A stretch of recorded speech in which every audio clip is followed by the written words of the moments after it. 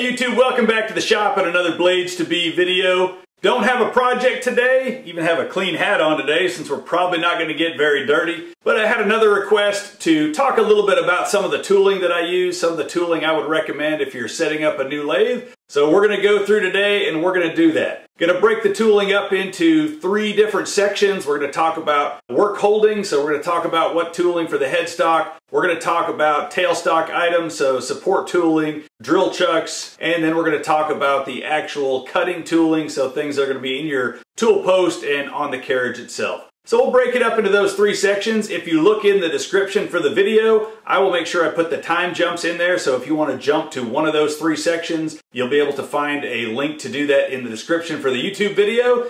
And before we jump into the content, hey, again, appreciate all the feedback I've been getting on the channel. If you like the videos, please hit that subscribe button. Working to get videos out every week. Right now, I'm shooting for every Saturday morning at 7 o'clock in the morning. My goal is to get a video out there. You can watch that when you're having that first cup of coffee before you get out in your shop, and you can check out what's been going on in the BladesIIB shop the week before. I may get some videos out there earlier than that as well, so please subscribe to the channel, ring the bell, and that way you're always going to know when a video is being released. So let's go ahead and we're going to just go around the shop. I'm going to show you a little bit about where I store some of my tooling, how it's put together, where I store it on the lathe, and then we're going to lay it all out on the bench and go through all the tooling in those 3 different sections. So let's head over and let's check out the shop a little bit on where everything is stored. For my lathe tooling, I have that stored on this tool tray that I built, and I have most of my tailstock items down there at one end of the tray, and then I have most of my quick change tooling sort of organized up there on top. I've got my facing and turning holders here near the front, threading tooling over there, most of my boring bars lined up over there, and then my parting insert. So I sort of have that broken into sections on my tool tray. Keep my oil up there. That's my center drills that I keep in the little pill bottle. Chuck wrench is just on a magnet there. So that's how I keep that organized. And then moving over to the headstock, there's a couple of things that I just consistently keep on my headstock. I typically always have my smaller lathe file up there. I have a level. I use that for setting up my boring bars. I always keep a pair of pliers for pulling chips out of the way. I have my little brush for, again, sweeping chips out of the way. A tape measure, calculator, and my little stick that I have there for typically catching parts that I part off. I also use that to clean the chips out of the front of my lathe. So straight across from the lathe, in the bottom drawer of this toolbox, I have my 2 chuck cradles, so make it easy to move my 3 and 4 jaw chuck around on the ways, get those lined up and get those changed out. So those are down in that drawer. Alright, let's take a look at where I store most of my machining equipment. As others have shown in some of their videos, this Husky cabinet from Home Depot, very affordable, very economical cabinet. It holds a lot of weight, it has nice sized drawers. They're ball bearing, the drawers each hold a lot of weight, so this has been a great cabinet. In this top drawer is where I have most of my measuring equipment. I've got some digital calipers, I've got some larger micrometers, some larger calipers, my inside micrometer, telescopic gauges, and honestly most of this equipment I have had for over 30 years from when I was machining full-time, and I'm thankful that I still have it. I have yet to use my 5 to 6 inch micrometer. I'm not machining things that large at the moment. But again, I'm very happy that I still have this equipment for when I need it.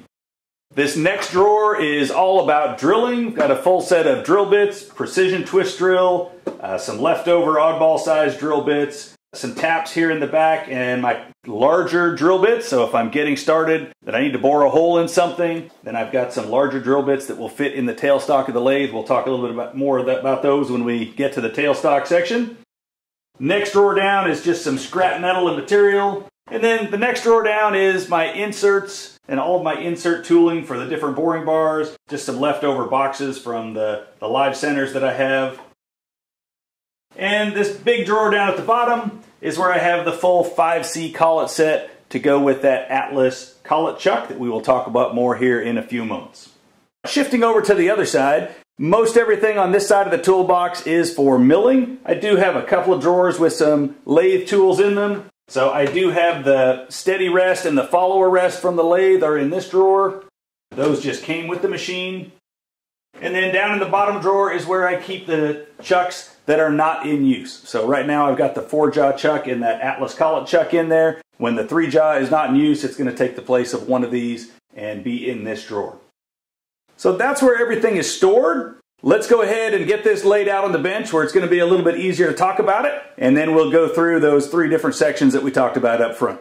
All right, before we get going on the tools, I just wanted to take a moment and show this tool tray. Unfortunately, I did not make a video of this when I made it. I made this when the lathe first arrived, and it is just 1 1/4 inch angle iron, bevel cut on the ends, put together like a picture frame. It has a piece of sheet metal for the bottom, and I just made those clamps that are on there. Try and get a good look at those.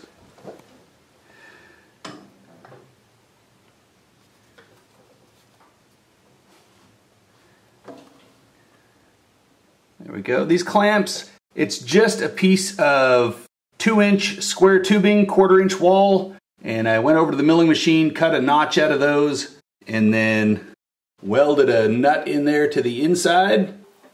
So we've got a nut welded on the inside, and then just have a bolt going through that. There's a piece of aluminum shim stock up underneath, and another piece of aluminum shim that the tray is sitting on, and it's just being sandwiched in there. So basically just 3 little homemade C-clamps under there. And there's just a couple of pieces of 1/2 inch rod welded onto that to make the chuck key holders. Some rubber tubing on there, actually rubber left over from my wiring of the VFD, just some of the electrical wire coating. So that's what's on there for the chuck key holders. And then just a 4x4 wooden block there with some holes drilled in it for holding live centers and chucks, etc. So that's all that's going on there. Pretty easy job to make one, and I know there's been some other videos out there of tool trays to put on your splash guard, but it has definitely worked out well for me.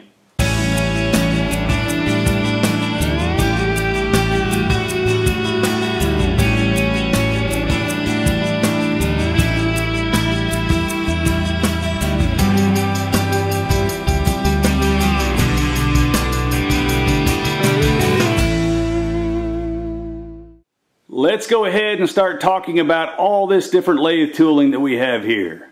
We're going to break it down by the sections we talked about. So we'll start with our work holding tooling, starting at the headstock. Then we'll jump back to our tailstock tooling. And then we'll finish up with our cutting tools. Tool holders, quick change tool holders, inserts, etc. All right, let's go ahead and get started on that headstock.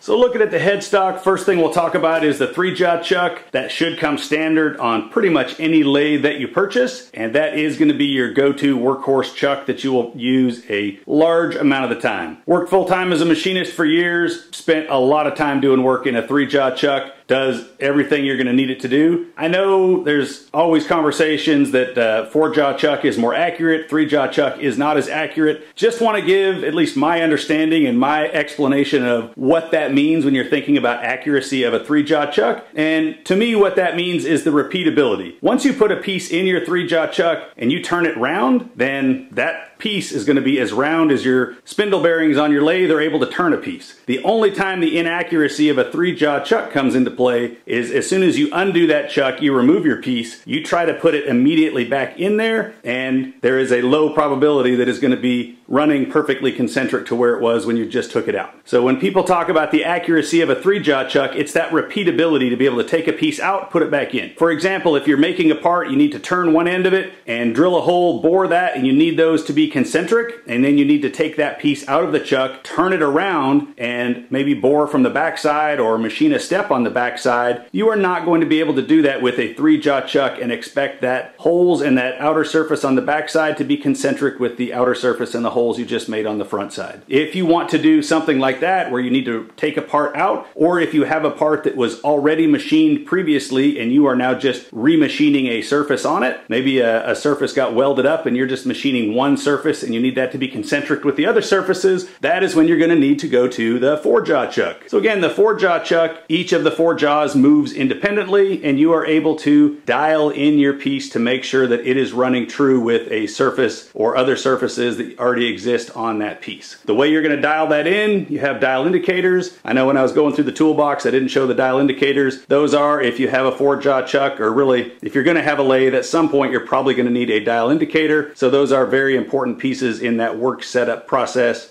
which you're going to be doing on the headstock. Moving on from the 4-jaw chuck, I also have this 5C collet chuck. Again, I worked as a machinist for years and never used a collet chuck when I was working as a machinist. Now that I have this Atlas hand chuck, I love it. And it does have better accuracy than the 3-jaw chuck. So if I need to take something out, put it back in and move it, it has very, very good. I mean, the run out on it when I put a piece back in is within a couple of tenths, as opposed to the 3-jaw chuck. The run out is typically 2 to 3 thousandths of an inch when I'm putting something back in and out of that. So collet chuck, I love it. I have a full set of 5C collets. You saw that in the drawer when we went through the toolbox. There's a couple of the collets there, and you can spin those by hand, pull it out of the chuck, put a new one in. I'll demo that here in just a second and you can get a look at that. Where did these items come from? The 3-jaw chuck came with the lathe from Precision Matthews. I ordered that 4-jaw chuck with my lathe from Precision Matthews as well. That Atlas hand wheel speed collet chuck I purchased from Grizzly, and a lot of times you can find a 10% off coupon or something at grizzly.com. Maybe a great place to make a purchase if you need that. For dial indicators, I have a Noga base. I've been very happy with it for my magnetic base. I've had a Tech-Lock head on that and used Tech-Lock heads for years. I've had good success with them. For my smaller, a little bit more precision dial there, that one is a Mitutoyo, and again I use that a lot on the milling machine for setups. I will use that on the lathe for dialing in the face of something as well. The 2 chucks are sitting on chuck cradles, chuck caddies, and those I just made out of 4x4s, stuck them in the milling machine and turned that radius in there with a boring head. Makes it a lot easier for taking the chucks on and off the lathe, gives them a caddy to put that in. You do not want to be dropping a chuck onto your ways, so if you don't have a fitted chuck caddy, make sure you at least put some boards, put some plywood, put something across your bed anytime you're changing a chuck to make sure that you don't have something drop down on there and ding up your ways. That is a good way to wreck your day right there. So that's what's going on at the headstock. Let me demo pulling a collet out and putting a collet in on this Atlas chuck real quick. Again, this is just a hand wheel. So when it's in the lathe or out of the lathe, you're just spinning this hand wheel. There we go, that's loose. You pull that out. They have a keyway on them. Make sure you know where the keyway is. Line that up, push that in, and then you're going to just hand wheel and draw that back into the chuck again. Great accuracy on that as you're moving a piece back and forth. Great repeatability putting a piece into that collet chuck. One other thing I want to point out with these collet chucks is just how smooth they are. They really don't have edges, they don't have jaw edges sticking out when they're spinning. So a lot of times when you're in a collet chuck, you're doing small work, small diameter work, you're in there with the file, emery cloth, etc. And these are much smaller in diameter, a lot less mass coming around. Some of the other designs that are out there don't even have this hand wheel in the way. They're going to have a very smooth surface, very similar in diameter to probably what this backing plate is on this one. And they're operated with a chuck key, like a 3 or a 4-jaw chuck. So again, just a lot of great options out there. And I've only used this Atlas. This is the only one I can give you feedback on. I've been happy with it, but lots of other reviews of some other collet chucks online, and a lot of them have the same benefits, features of this one in just a little bit different package. So that's just something else to consider with a collet chuck. And one thing before we leave the headstock is make sure you understand what kind of chuck mounting you have for your lathe. There's several different options out there when it comes to how your chuck is going to mount onto your headstock. For this lathe, it's D16, and that is referring to the diameter, the spacing of these cam locks, the number of cam locks that you have. Some chucks don't use cam locks at all. They have threading, they have other taper configurations. So again, if you're going to order any new tooling for your lathe, you need to make sure you understand what that mounting is for your particular lathe. You'll also notice, don't notice it on the 4-jaw, but on this 3-jaw, you'll notice that there is a back plate. So the backing plate on that, oftentimes you can buy a chuck and you can unscrew the chuck from the backing plate and you could potentially purchase a new backing plate that would mount for your lathe's mounting configuration, and then you may still be able to use the chuck on that new mounting bracket that does fit on your lathe. So some different options as you're looking for new chucks, new tooling to go on your headstock. Just make sure you understand the mounting, and if you're looking at new tooling, looking at new chucks, you just know whether you have a backing plate, need to buy a backing plate. Keep all that in mind so you know what you're getting yourself into. Let's move on to the tailstock. Looking at the tailstock, that's where you're going to have your support tooling and drilling, reaming, anything like that. Tapping, power tapping is going to happen from the tailstock. So that's what you're looking for tool holders for that. Just like we mentioned with the headstock, you need to understand how that is mounted for your lathe. You'll want to make sure you know how these are mounted for your tailstock as well. My lathe has a number 4 Morse taper, so the tang on all my tooling for the tailstock is going to have a number 4 Morse taper. Or if you find something with a smaller taper, you can buy sleeves and adapters to be able to get that up to the right size. Now, most lathes are going to come with a dead center. That's what I'm holding right here. And what that means by a dead center is that this is essentially a solid piece of steel. This one happens to have a carbide tip, but it's still solid in the fact that it does not spin. It is going to go into the taper on that tailstock, and nothing on this is going to spin. So if you put a piece of steel on this that has a center hole in it, so if you put a piece of steel on here that has a center hole in it, so here's just a small little piece with a center hole, it's going to go on that, and it's going to turn, but this center is not. So you're going to be turning that fast on a lathe. You need to make sure you put some oil on this dead center, and eventually that's going to generate some heat. That is a part that's actually, this part's going to spin. That's a part that's spinning, and against something else that's not moving, it's going to generate some heat, generate some friction, and you potentially lose a little bit of accuracy if you get any wear on this part. For anybody who's doing a significant amount of machining, you are probably going to want to invest in a live center. So with this live center, you're going to put your piece on there, and this has ball bearings in it, and now this center is going to turn. And it's going to turn with your piece. So there's connection right here, and all that friction, everything is happening inside of this and against ball bearings, and it can handle a lot of speed. You're not going to generate heat. You don't lose any accuracy off the tip. So you're going to want to invest in a live center. This particular live center came from Grizzly, was a recommendation I got from somebody else. I put it to use. It has worked well for me so far. That center is a little bit large, and sometimes that gets in the way when you're trying to work. So in addition to that one, I have this long nose center. Lets you get into a little bit tighter places, and it's just exactly what it says. It's just a long nose, but it is still live. It's still turning with your piece. So the last center that I have is this bull nose center. And again, just exactly what it says. It's a bull nose. This is also a live center. I had a job with, if you may have seen the other videos, machined some hubs, and originally my plan was when I was going to bore all the way through those hubs and turn it around and need to be able to hold those on center while I roughed the outside. I ended up not boring all the way through and was able to still just use a regular center on the back of those. But that's what I had that for. Otherwise, you're using this for pipe. If you needed to turn a long section of pipe, these other centers are not going to be big enough to get into the middle of a piece of pipe. This, you would be able to put a bevel on that piece of pipe and put it on this bull nose center, and again, give that support if you're turning a long piece. So that's the support you have in your tailstock. For cutting in the tailstock, primarily going to be using drill chucks for most of your holding in the tailstock. So I have one keyless chuck that I use. This one came from Glasser Machine Tools company online. I bought a milling machine vise from them and another keyless chuck for my mill. Very happy with the quality of these. It's on ball bearings, very smooth, nice jaws, good accuracy on that. And then in addition to that keyless chuck, I have one regular keyed chuck. This is actually a leftover from my milling machine. This is the chuck that came with my milling machine. I just took it off of the R8 arbor that it was on, and I purchased this MT4 arbor to put it on, and it gives me a chance to have two different drill chucks on my lathe. Quite often I will leave this one set up with a center drill in it, and that way I can quickly center drill items and then maybe leave something else set up in the other chuck, and it's a little bit easier to change. So on that note, you'll want to have a variety of center drills.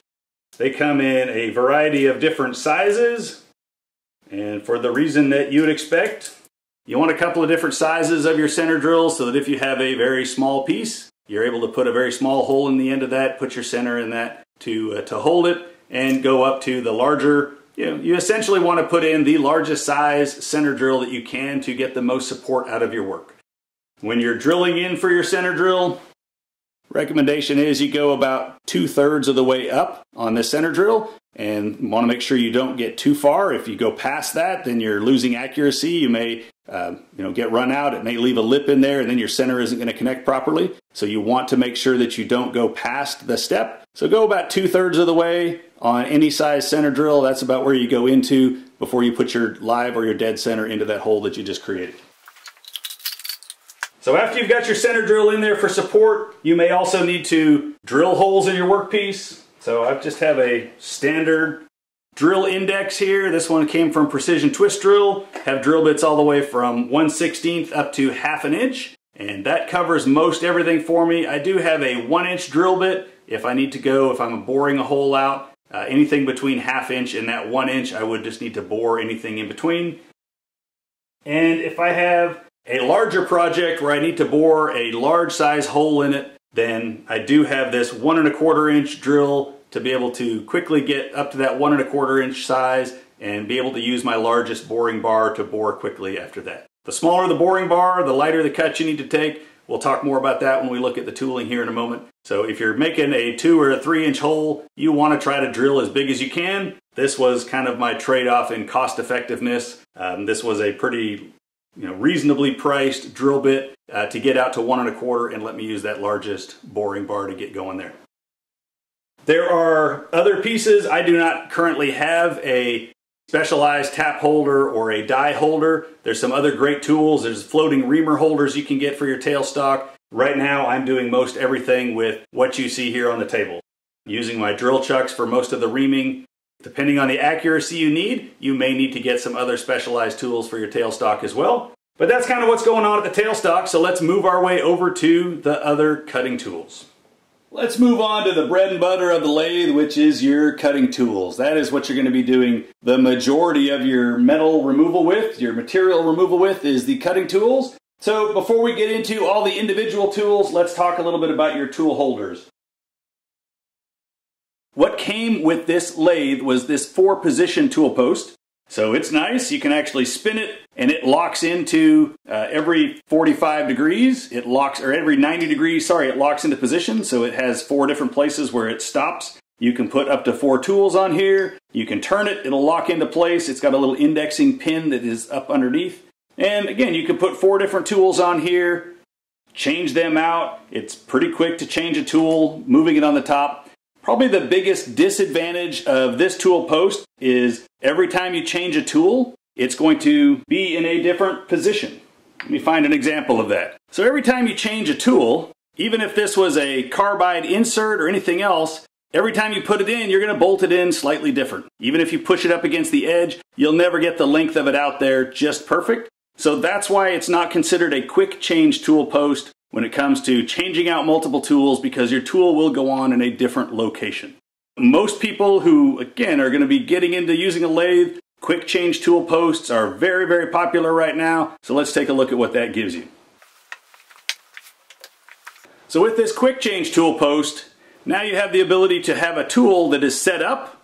You can have this so that it's going to be set up on height. You have a height adjustment here, and every time you want to change your tools, you drop that into place, it drops onto the right height, it's already clamped in, so it's going to be the exact same distance out from your tool post. So as long as you have not actually moved your tool post anywhere on your compound, then you'll be able to take a tool off, put another one on, perform a machining operation, take that off, put another tool on, and know that it will be back into the same place it was when it was on there previous to the last machining operation. So that gives you great repeatability, and that's why it's called a quick change tool post.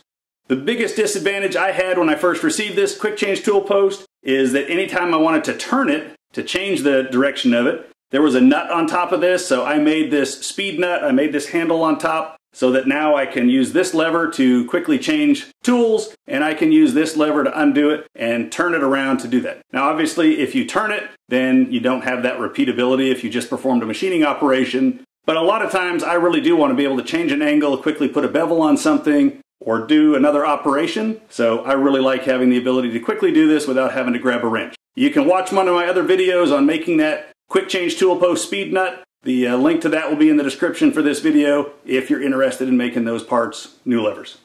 So regardless of which tool holder you end up with, whether you have a quick change tool post or whether you have the 4-way tool post that came on your lathe, doesn't matter which one of those you have, you are going to be using a similar variety of tooling to be able to do that. Whether that's Indexible tooling, whether that's tooling that you grind yourself, parting tools, boring tools, you're going to be performing some of the same operations. So before we get into the individual tools that I have here on the table, let me just talk about a little bit about what was my overarching goal when I tried to pick out tooling. I knew that I wanted to get into a quick change tool post, and I knew that I wanted to get into Indexible tooling, so I did plan to use carbide inserts for the majority of my machining operations. But with that, I'm still just a hobby shop. I mean, I get to do some business on the side, I have some jobs coming in, but I tried to really minimize the number of different inserts that I needed to purchase. So I tried to pick tool holders and pick tooling that was going to minimize the number of different kinds of inserts that I had, because inserts is where the cost can go up pretty high. Tool holders are expensive, buying inserts are expensive. The more different tool holders you have, the more different types of inserts you have, that's where the price is going to go up.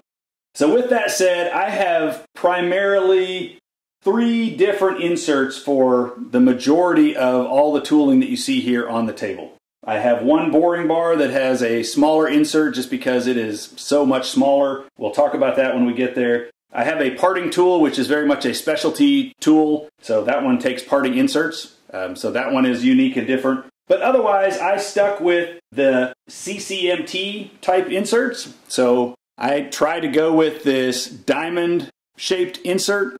Again, CCMT or CCGT, depending on the radius on the end or the sharpness. So most of my tool holders, whether it's outside turning or inside boring, are using the CCMT insert so that I, again, minimize the number of different kind of inserts I need to have on hand to go into quite a few of these holders. One exception is I did want to have a tool holder that had more turning surfaces, that had more edges to pick from. So I went with this WNMG. I purchased one WNMG tool holder. This is the only WNMG tool holder that I have, is this one. And so this is the only tool holder that uses these WNMG inserts. But to me, they have an advantage because they have 6 insert faces on them, as opposed to the CCMT only have 4, and 2 of them require a different tool holder. So let me pause there just for a second to recap. Make sure you have some type of a goal going into planning out your tooling. So again, my goal was, I knew I wanted to do the majority of my turning with Indexible carbide inserts, but I really wanted to minimize the number of different inserts that I had to use. So anytime I'm looking at buying a tool holder, I want to make sure that I understand what insert it takes and not just what the initial cost is going to be. A lot of times a tool holder will come with some inserts, but the real cost comes into where am I going to get the inserts to put into that in the future, and what quality inserts maybe does it come with initially versus what quality inserts can I purchase that could go into that same tool holder in the future. Think like printers and ink. A lot of times you can get a printer for super duper cheap because they know the consumable is the ink, and it's those ink cartridges that can cost a lot of money in the future. So kind of the same concept when you think about tool holders and the inserts that are going to go with them in the future. All right, with that said, let's go through and take a look at some of this tooling, and then we'll talk through the inserts and where I purchased some of those on what goes with them. So when I first purchased the lathe, I ended up with this BXA sized Indexible carbide tool holder set from Precision Matthews. And it came with 7 different tool holders. You can see one of them here, Precision Matthews logo on it. All 7 of these tool holders hold that CCMT, that diamond-shaped insert. Now again, with this insert, you only have 4 surfaces. So in this particular holder, I only have 2. I have this front tip, I have the back tip. If I want to use those other 2 surfaces off of this not quite a perfect diamond, then I need to go to one of these other holders that is going to hold that in there the different directions so that I can use these other two edges on this carbide insert. So again, that Precision Matthews set came with that. It came with the tool holders to use them both this direction and the other way. It also came with the larger boring bar that I have that went in this boring bar holder that was part of the CXA tool set. So that was the one set that I had, and again, all of that holds standard CCMT inserts. So Precision Matthews supplies you with 10 aluminum inserts, 10 steel inserts with that set, and I have since purchased additional CCMT inserts and CGT inserts from Carbide Depot online, and again, they're interchangeable and the tool holder holds those inserts quite well. In addition to that, I have purchased extra holders. So again, my tool holder is actually a CXA size, and what CXA means is that these tool holders that will hold up to a 3/4 of an inch tool bit, as opposed to the BXA tooling that I picked up from Precision Matthews is only 5/8 inch square. But as you can see, the 5/8 inch, it fits quite fine in my 3/4 inch tool holders. I still have more than enough adjustment to get those on center. So again, I have right now BXA tooling inside of a CXA tool holder. It works just fine. What you can't interchange is I couldn't go and buy a BXA tool holder and expect that to fit on my CXA quick change tool post. If you have a CXA sized tool post, you need to make sure that any additional tool holders that you purchase match up with what your quick change tool post is.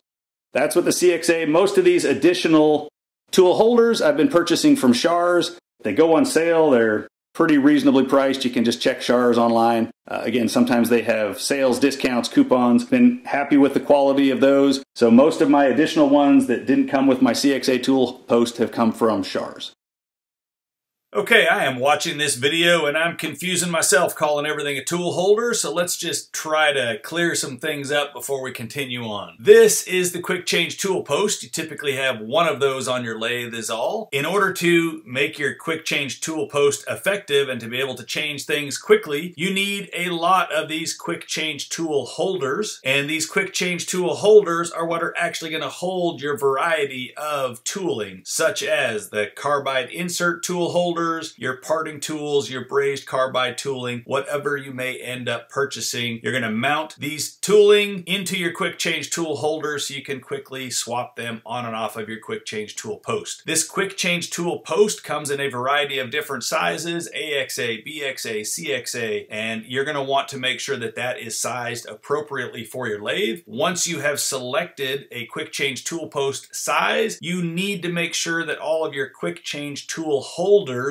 you purchase to match. So if you, in my case, I have a CXA tool post, I can only purchase CXA sized quick change tool holders. That's the dovetail size and everything else that's going to fit. After that, a lot of this tooling comes in what's called BXA or CXA sizing, talking about the size of the shank on here. But really, all you need to make sure of is any tooling that you buy is going to fit in the slot that you have in your quick change tool holders. So for me, CXA, I have a 3/4 inch slot in there. I can use any tooling that is 3/4 of an inch or less. I can even purchase a quick change tool holder that can come up to a 1 inch slot if I wanted to buy an oversized tool to put in there. Hopefully that clears it all up. The three of these pieces go together like a jigsaw puzzle, and you need all of them in there to make it work. A quick change tool holder by itself does not cut anything. You need to put a tool holder in there, or a carbide insert tool holder in there, or some other type of a cutting tool into that, and then mount that on. Hopefully that makes sense as you go through the rest of the video.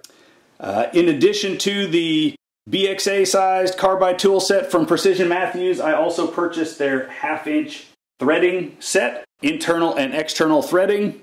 So I knew I wanted to be able to do some threading right away. Very reasonable priced on these. And the other thing that I like is they use a standard carbide threading insert. So I have since purchased some Iscar brand inserts from Carbide Depot to use on these, and they fit on here just fine. These are actually 1/2 inch size. So what Precision Matthews had available for internal and external threading was a 1/2 inch size tool holder. Again, you can see that this 1/2 inch tool holder fits quite fine in that 3/4 inch slot. I still have enough adjustment with my CXA tool post to get this 1/2 inch tool on center. You can grab lots of different things in there. You're not limited by the size of the tooling. This would be, smaller tooling than if you were to look online somewhere, it appears that this is smaller tooling that is supposed to go with the CXA, but it works just fine. You can still get it on center. So those came from Precision Matthews. It had this 1/2 inch boring bar, the 1/2 inch tool holder for internal and external threading. When I purchased that CXA quick change tool post, it comes with this parting blade holder. I just went on Amazon.com and found the right size parting tool. So for a CXA It's a 3/4 inch wide piece of high-speed steel that I put in here. You can use that. I was just actually doing a small snap ring groove, so that's sharpened up really, really narrow on the end there for that snap ring groove that I was cutting. But it's nice to be able to have a piece of high-speed steel for parting. I can also sharpen this up for different things. So those were very, very reasonably priced to pick up some high-speed steel parting blades, and those fit in that CXA tool holder that came with my kit. In addition to that, I wanted a little better quality parting tool. So I did purchase this ISCAR parting tool blade. Again, I purchased that from Carbide Depot. This one is a SGFH32-2, or part number on it is 6309972, self-grip. ISCAR, pretty good brand when it comes to threading inserts and parting inserts. So the blade is ISCAR brand, so it was pretty pricey. The inserts, good quality, they're a little bit expensive. I did not actually purchase the ISCAR holder for this parting blade. For that, I went back to Shar's, and what would have been, I think, $146 or $176 to purchase this blade holder. I was able to purchase the same thing for, I believe, $25 or $30 from Shar's, and it holds the blade, in my opinion, very, very well, and I'm still using a quality parting tool, quality inserts. I just have a lower priced holder to hold that, and then I'm holding that holder in one of my regular CXA tool holders for my quick change tool post. So that's how that combination goes together for parting.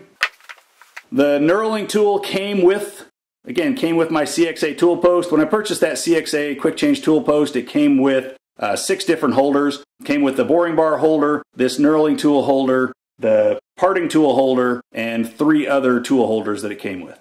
What I found was that the knurling wheels on the one that it came with, the knurling wheels were not very good quality. I tried to knurl something once with those and they did not work. I just ended up, actually had a set of knurling wheels already from 25 or 30 years ago, found them in my toolbox. I put those other knurling wheels on and they work much, much better. So even if you're not happy with the quality of knurl you're getting, maybe with the tools that came with your quick change tool post, you might be able to buy just a new set of knurling rollers for much less expensive than buying a whole nother knurling head. Last, I don't do everything with Indexible inserts. I still do some brazed carbide cutting. Sometimes you want a little bit less radius. Sometimes you want a sharper tool. Sometimes, you still want to thread with one. I had another one here where I rounded it off a nice radius for a radiusing tool. So there's still a lot of variety that you can get from brazed carbide. So I have one of my tool holders that I don't have an insert in, and I just use that for putting in my brazed tooling. I happened to buy these 3/4 inch size ones because they were big and wanted to have some big ones. I need to buy some 1/2 inch. Sometimes sharpening these is a little bit cumbersome. It's a lot of material to remove, and having some 1/2 inch carbide tooling would really help. Makes it a little bit quicker and easier to sharpen those tools up when they're a little bit smaller than that. So those are all the tool holders, and then of course with that comes all of the inserts. As you can see, this is my whole insert pile, so I try to keep it pretty small by not having too many different types of inserts required. So I have CCMT inserts for steel. I have CCGT, which are just a little bit of a sharper edge on them. They're the same shape, same size, same nose radius. They just have, a little bit different nose radius. They have a sharper point on them. I have the inserts for my parting tool. I have threading inserts for internal and external. It is a different insert for internal and external, so I've got a few extras of those.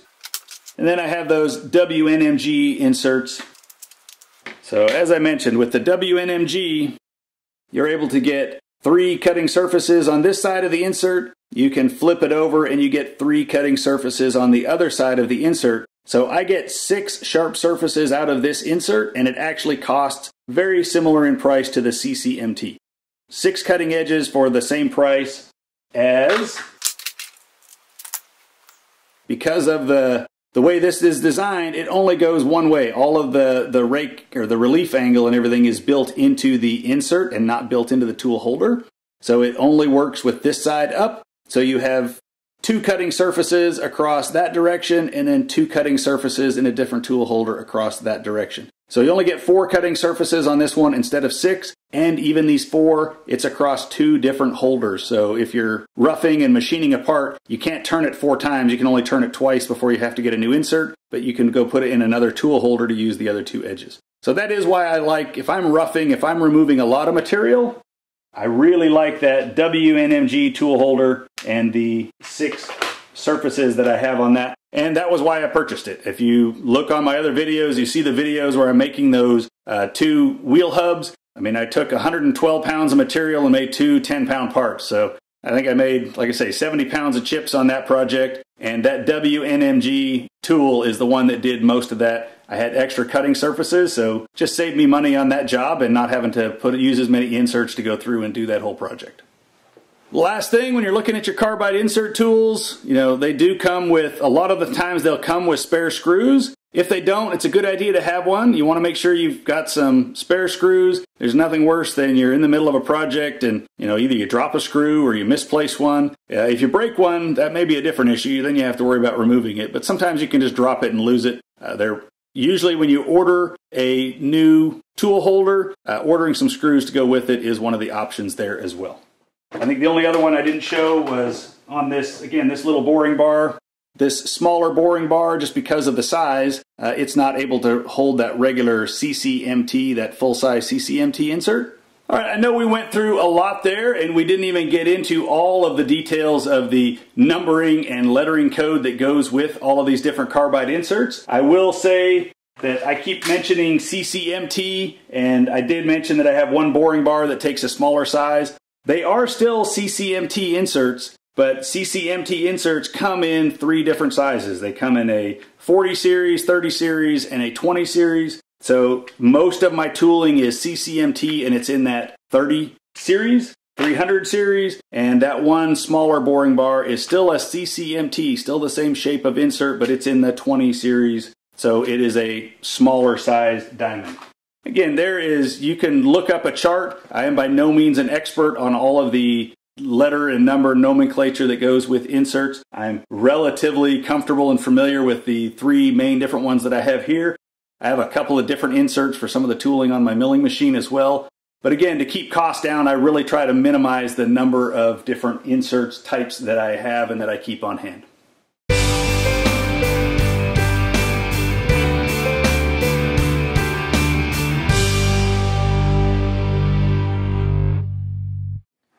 Last thing I've got on the bench here that we didn't cover yet was the lathe files.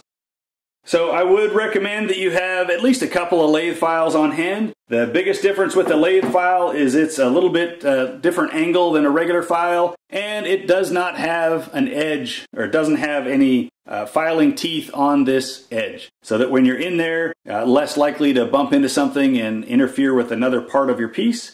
But it is just really nice to have a lathe file handy to touch up a corner, just clean up a radius a little bit, knock off a burr or a sharp edge. Would recommend you have a couple of lathe files. I like Nicholson files, so I picked these up off Amazon. Again, there's lots of different options out there, I'm sure. I happen to be partial to Nicholson files. All right, I think we covered everything we planned to. We went through the headstock, we went through the tailstock items, and we went through our different cutting tool items.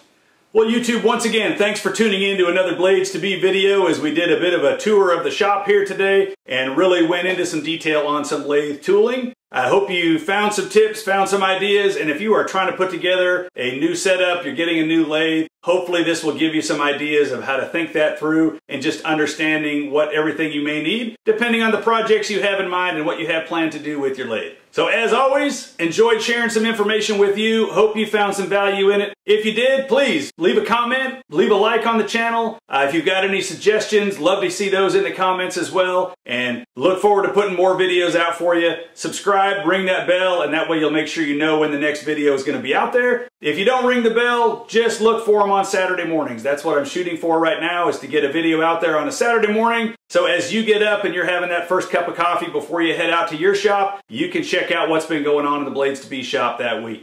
Look forward to seeing you next time. I hope you're making some chips on your own and working on some fabulous projects. And we'll see you soon. Take care.